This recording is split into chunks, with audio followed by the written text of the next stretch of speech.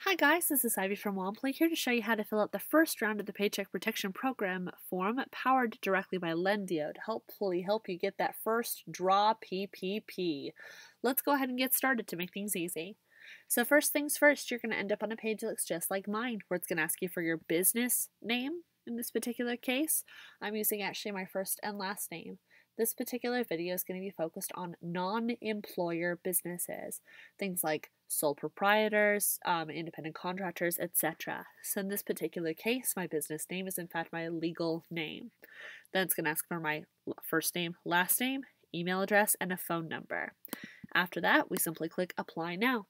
It takes a couple of seconds, and then it's going to take you to a page that looks just like mine, where it's going to ask you to be able to create a password. This is really important. Make sure this is a password that you're going to be able to remember very easily and that you can access at any point in time. That way, if you do have to go backwards to be able to enter in information at a later date, etc., you can get into your application. After that, it asks you, let's get started on the right path. Are you applying for your second PPP loan? Yes or no? In this particular case, this entire video is going to be dedicated to non-employer businesses who are going through the first draw application flow. So we're going to go ahead and click No, and then we're going to press Next. After that, it says Getting Questions, and it's going to ask us a whole bunch of information. So our business name, our business address. In this particular case, please make sure that you select your address from the drop-down. That way you can try to be able to move forward in the rest of the application. If you do not select the business address in the drop-down, you will not be able to move forward. A DBA name, if that's applicable for you and your particular business, or do business as name. Your business start date, so when you actually officially started your business in question. Your business type, so that could be a sole proprietorship, partnership, C Corp, S Corp, LLC, etc. In my case, we're going to go with independent contractor, and then it's going to ask for a social security number. As always, any and all information that I show you guys directly in the system is 100% falsified. That way we can try to make it as easy and as close to your actual experiences as possible. After we enter in our social, then it's going to ask us for our industry. So we're going to go ahead and type in marketing.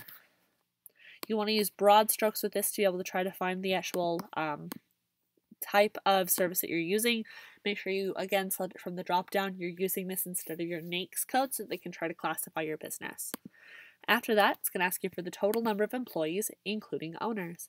In our case, we're an independent contractor. It's 1 employee. After that, it's going to ask you the question, has the applicant received an SBA Economic Injury Disaster Loan between January 31st, 2020 and April 3rd, 2020? Yes or no? We're going to go ahead and click No. Then, again, if you had the Economic Injury Disaster Loan, you're going to go ahead and enter that directly here into the system. Enter No. We're going to go ahead and add in our average monthly payroll, making sure that we enter that directly into the system to the best of our ability.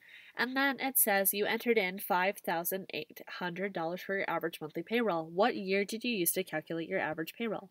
In my case, we're going to use 2019. However, you can either use 2019 or 2020 depending on how you did your taxes.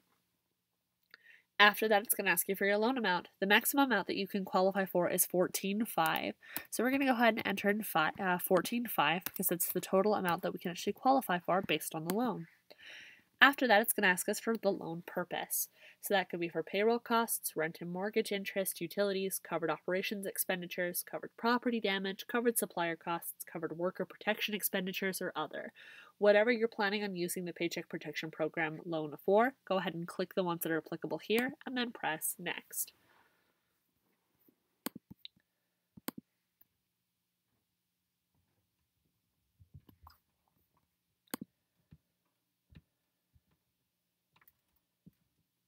After that, it's going to take you to a page that looks just like mine where it says business questions. So we're going to answer yes or no to the following questions. Is the applicant or any owner of the applicant presently suspended, debarred, proposed for debarment, declared ineligible, voluntarily excluded from participation in this transaction by any federal department or agency, or presently involved in any bankruptcy? Yes or no. Has the applicant, any owner of the applicant, or any business owned or controlled by any of them ever obtained a direct or guaranteed loan from the SBA that resulted in a loss to the government? No. Is the applicant or any owner of the applicant an owner of any other business or have common management with any other business? Yes or no.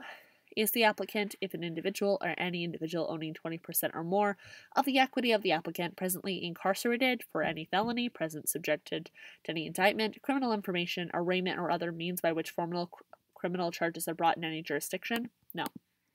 Within the last 5 years for any felony involving fraud, bribery, embezzlement, or false statement in a loan application or application for federal financial assistance, or within the last year for any felony has the applicant or any owner of the applicant been convicted, pleaded guilty, pleaded nolo contendere, been placed on any form of a parole or probation? No. Is the United States the principal place of residency for all employees included in the applicant's payroll calculation? Yes. Is the applicant a franchise listed in the SBA's directory? No. Is the applicant a franchise? No. And then go ahead and press next. Give it a couple of seconds, and then it's going to ask for owner information. Do you or any individual own 20% or more of the business? Yes. What is your ownership percentage, indirect or direct? Make sure that's correct, and then press next. Give it a couple of seconds, and then it's going to ask you for documentation. As you can see, we're almost done. So we press next. And we're going to upload a whole lot of information. So first, we're going to upload a full color picture or copy of the front and back of your driver's license. So I'm going to go right here. I'm going to go to my documents. I'm going to find my driver's license and press open. I'm going to go right here, go to my documents, find my driver's license back and press open. Now I have the front and back of my driver's license directly into the system. Next, it's going to ask for a voided check. Please make sure that it has the same account number that matches your bank statements. That's very important, and it's how you're going to be receiving your information. I have mine marked as blank check in the system to make it very easy for me to be able to find. After you verify that you have your front, back, and voided check, go ahead and press next. Then it's going to ask you for your business detail types. Do you have W-2 employees? We're an independent contractor, so we're going to click no and press next. Give it a couple of seconds, and then it's going to say upload full 2019 tax return. You're going to upload your full 2019 tax return, must include all pages. Let's go ahead. Let's go browse our files. We're going to find our files themselves. That's going to be this one right here. We're going to press open. It's our full 2019. Make sure that you've got that correct in your system. It's your full 2019 tax return, and then press next. After that, they're going to ask for one of the following to upload the 2020 documents. Either a February 2020 business bank statement or a customer invoice from February 2020. In my case, I'm going to go ahead and do a February 2020 business bank statement, but you can use either. So you're going to click Browse Files. We're going to go to my folder that says Bank Statements, and we're going to go right here to where it says February of 2020. Right there, and we're going to press open. That's my bank statement of February 2020. Verify that's correct, and we're going to press next.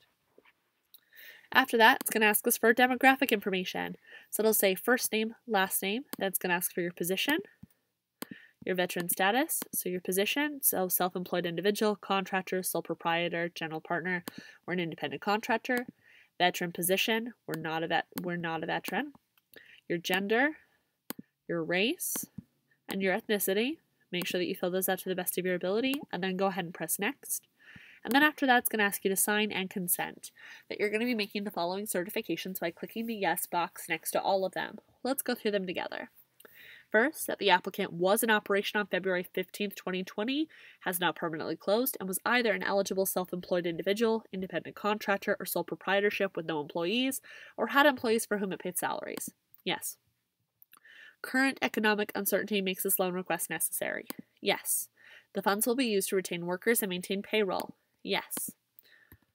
I understand that loan forgiveness will be provided for the sum of the documented payroll costs, covered mortgage interest payments, covered rent payments, covered utilities, covered operations expenditures, covered property damage, covered supplier costs, and covered worker protections.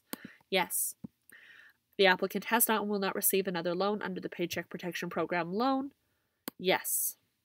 The applicant has not and will not receive a shuttered venue operator grant. Yes. Scrolling down. The president, vice president, head of executive department, or member of Congress, or the spouse of such person as determined under applicable common law, does not directly or indirectly hold a controlling interest in the applicant. Yes. The applicant is not an issuer, the securities of which are listed on the exchange registered on a national securities exchange. Yes. I further certify that the information provided in this application and the information provided in all supporting documents and forms is true and accurate in all material respects. Yes. And then last but not least, I note that the lender will confirm the eligible loan amount using the required documents submitted, that you understand, acknowledge, and agree that the lender can share your tax information that you have provided with the SBA's authorized representatives, including authorized representatives of the SBA's Office of the Inspector General. Go ahead and click yes. After that, it's going to ask you for some applicant authorization. That's going to be your first name, last name. Then it's going to ask for your birthday. Then it's going to ask for your gender, your social security number, and then it's going to ask for your home address. Please make sure that you're entering your home address. If they are in fact the same, that's totally okay between your home address and your work address.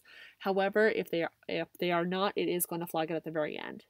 After that, it's going to have you do your title. In our particular case, that's independent contractor. And then it's going to ask you to certify the following: that you have read the statements included in the form, including the statements required by law. The applicant is eligible to receive a loan under the rules in effect at this point in time. The applicant, together with its affiliates as independent contractor, self-employed individual, or sole proprietor with no employees, if not a housing cooperative, eligible 501c6 organization, or eligible destination marketing organization, employs no greater than 500 employees, or if applicable, the size standard in the number of employees. That you'll comply whenever applicable with the civil rights and other limitations in this loan, that all loan proceeds will be only used for business-related purposes as specified in the loan application and consistent with the Paycheck Protection Program rules, that you understand that the SBA encourages the purchase to the extent feasible of American-made equipment and products, that the applicant is not engaged in any activity that's illegal, that the idle loan received by the applicant of the Small Business Act between January 31st and April 3rd was for a purpose other than paying payroll. For applicants who are individuals, you authorize the SBA to request criminal information, and you've read and received the Paycheck Protection Program disclosures, and by submitting, you agree to Lendio's electronic record and signature agreement.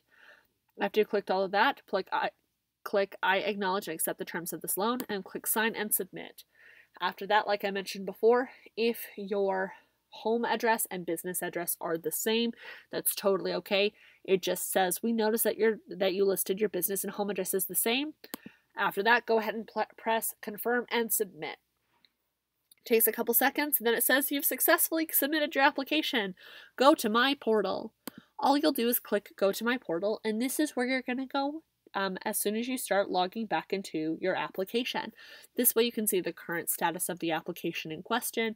You can see whether or not they have any questions, comments, or concerns. What's going to happen from here is the lender is going to reach out to you directly via email if they have questions, comments, concerns, or if they need any additional information from you moving forward. However, if you do run into any questions about this application, feel free to contact us directly.